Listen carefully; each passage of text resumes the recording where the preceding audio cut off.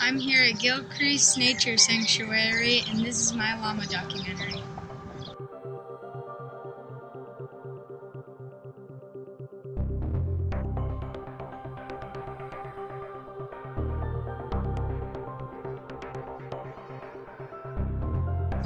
Llamas might seem just like boring animals, but research shows that they're not.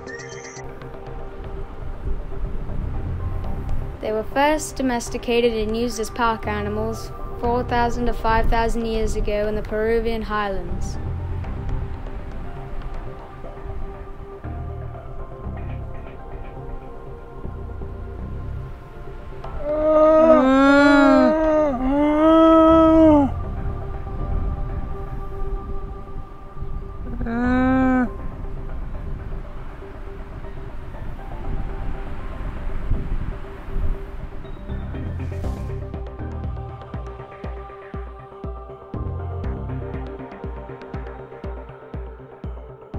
Llamas are members of the camel family.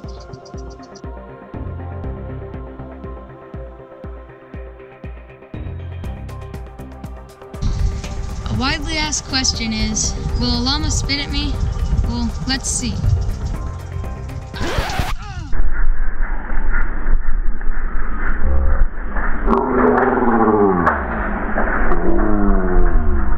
Llamas do spit, but mostly just at each other. They do this to show anger or displeasure with another llama. On the rare occasions that they do spit at humans, it's usually only if they're being mistreated.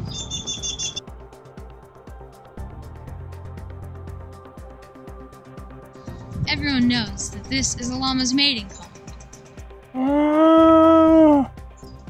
Just kidding, I don't know what a mating call is. How do you like your life at Gilcrease Llama Farm? He says he likes it a lot.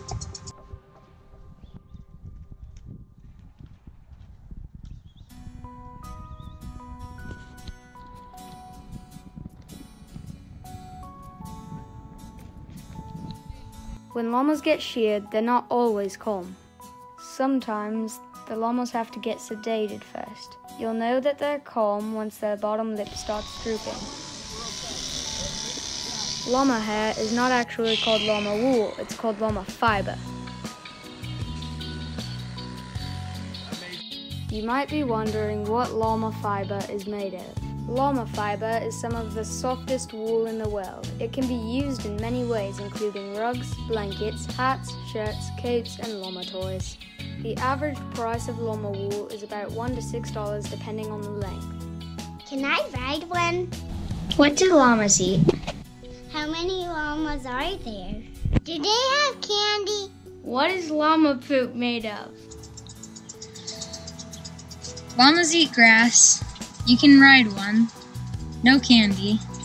There are 158,000 llamas in Northern America, and llama poop is made of whatever they eat. That is a lot of facts. Sadly, there are no more. Thank you for listening, and don't forget to join us next time for information on real live dinosaurs.